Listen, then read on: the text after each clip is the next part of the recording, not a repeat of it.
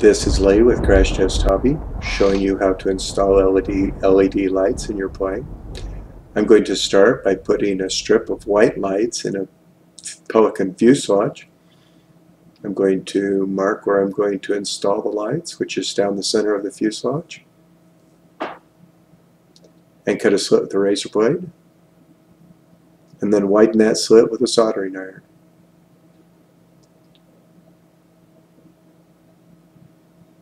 I like to have two different lighting setups in the plane so that if one fails, I'm not in the dark and still able to see my plane.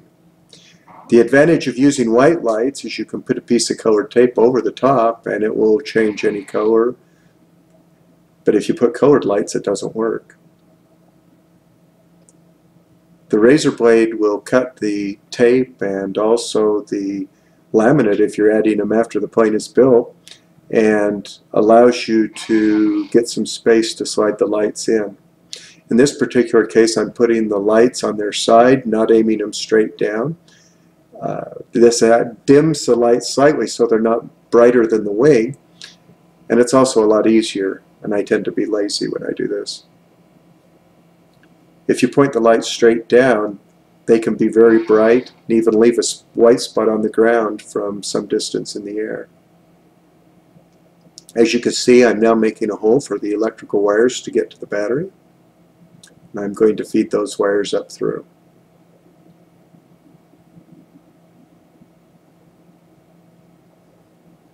Now as you're sliding the lights into the slot that we just made, make sure you don't kink it enough that it breaks the set and the wiring inside the lights. I'm now trimming it to length, then I'm going to peel the backing off. One thing you also have to be careful of is when you put LED lights in a plane, you're adding a lot of weight behind center of gravity, and it can force you to add more weight to the nose of the plane to compensate for the weight of the lights in the tail. I very gently work the lights into the slit, trying not to bend it too much. Once it's in there and there's laminate over the top, it's pretty indestructible. And you'll notice I did fold the last lights over. I could have folded the strip I trimmed off over if I would have wanted to, but I'm just trying to save weight at the back of the plane. LEDs can be affected by water, so it's always good to, especially on the fuselage, it's always good to put some laminate or tape over them. They're also sensitive to heat. But now I'm going to show you the fuselage. Notice how one side is brighter than the other, but up in the air you can't tell the difference. We're now going to test the lights that are going in the wing. Now these are programmable lights. And by flipping the retract switch on my transmitter, I can change what the lights are doing from the ground, which is kind of fun. You'll notice as I flip that switch that I can change from solid colors to flashing lights. And I tend to use both when I'm flying. It can be kind of irritating after a while if all you're doing is flashing the lights, but it's fun also sometimes. I have one plane where I also have a set of programmable lights in the fuselage, and I have them on different switches so I can do two different things at once. When you get to your wing, you need to make a pattern that you want to put on the wing with the lights. I like the dragonfly look, so I'm putting two strips on the wing and one down the fuselage without any lights in the tail. You want the lights to be buried in the foam. You don't want them disrupting airflow either under or over the wing, especially on the top. I've seen some people put their LEDs facing up on the top of the wing and they lose a lot of their lift. So what I'm doing here is I'm cutting a slot where the bulbs will be down inside the wing. There will be no lights on top of the plane. The light will actually glow up through the plane, and you'll see the one set of lights from both the top and the bottom. You can see along the strip of the programmable lights that there's a joint where you can cut the lights in into pieces. Those joints will take solder like this, and they are a little bit hard to solder. You need a very clean soldering iron with a fine point, and it also helps to use a little flux. But the solder does stick individually to those copper connections. You can see that there's a cord here to plug into the receiver, and also another cord where I've put a plug that will go onto the balance plug of the battery.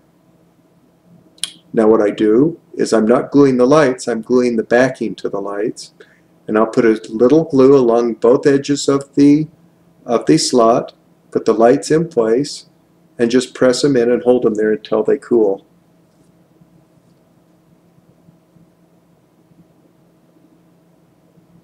Now let's continue on around the wing. Once again, I put a little glue down one side of the slot, then back up the other side. You got to be fast with this. And then I press the lights into place. Now you'll notice that I don't have lights on the ends of the core of the wingtips. I have some extensions that I've soldered into place. But if you wanted, you could, and we're laying the lights on their side, you could just take them around that corner without having to do the soldering. Now after I've got the lights laid in like this, I will pull the backing off, and I'll put some baking powder on it so that they don't, or talcum powder, baby powder, just so that they won't stick to everything. Or sometimes I will laminate over the top so that the lights are protected from water. It also keeps them clean and they last longer. And you can see I started to peel the backing. I don't think I showed the backing being peeled in this video.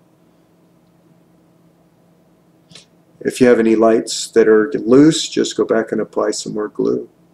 Now here's what the wing will do as I test the different programs. And this is a Pelican wing, a Pelican fuse. It is an aileron wing. There are 9 flashing and solid cut patterns that you can change and choose in flight. And you'll notice I put 2 strips of black tape on the bottom of the wing. This is so that when the wing is, when I'm looking at the top of the plane, I can tell top from bottom. So even from a long distance away, those 2 black stripes are my key that I'm looking at the bottom of the plane.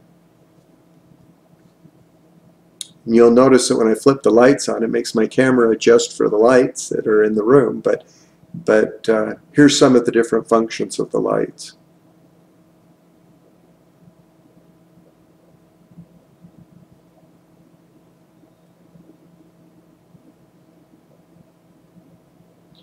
The colored tape that's on the top of the wing is so that I can fly the plane in the day too. But you can choose 4 or 5 different solid colors, and then you can choose fade-ins and fade-outs, or slow flashing and fast flashing.